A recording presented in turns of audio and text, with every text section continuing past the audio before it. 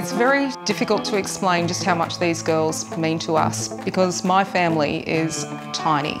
There's my husband, myself and our daughter and my mum and dad, and they only had one grandchild. So we needed to build the ranks of girls in our family.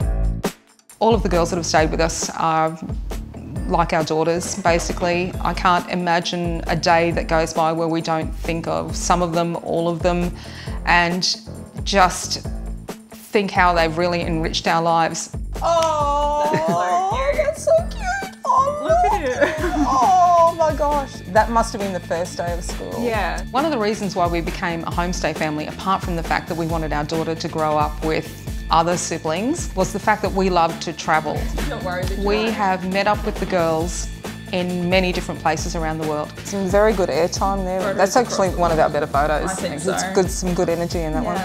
One of the most rewarding aspects of being a homestay family are the long-term relationships that you start out with here in our country, in Australia, and you continue to carry on. Hello! Hey! How are you going?